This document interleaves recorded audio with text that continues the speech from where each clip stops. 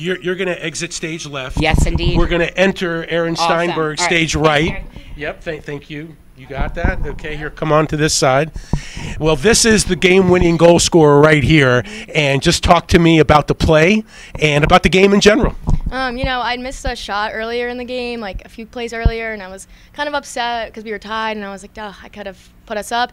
And then we called the timeout, took a deep breath, collected ourselves, and I think it was Iz set a great pick. I came off of it. And Bailey saw me, and as soon as I saw her release it, I knew I was going to score the whole time.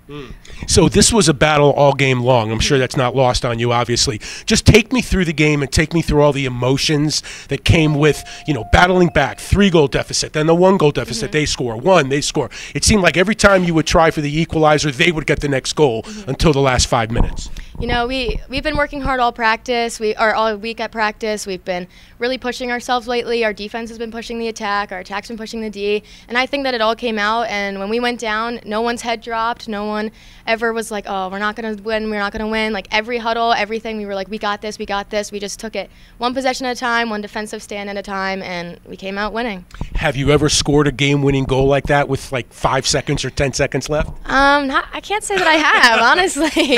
How does it feel? It feels good. It feels good, and it was really nice seeing everyone come running down from the field. Like I saw Reagan come down, the defenders come down, and it's really nice being a transfer, feeling the love from everyone. Yeah, talk about that because you're one of the elder statesmen on the team, basically, but local, right? From the east side, from Towson. Now you're over here on the west side. Just kind of talk about the game and what the game's meant to you. It's really meant a lot, and it's really fortunate for myself to be able to do a 5th year, and I have another year that I can take. And my brother actually went here and played here, and watching him come here, and he coaches here now, and it's really meant a lot to see how much it meant to him, and now to be here and really feel what it's meant for our whole family, honestly, to be here. And I just loving lacrosse and just enjoying every day as I have it. What was the locker room like after the game? Oh, we had the tunes going. We were all dancing. The lights were off. It was so fun.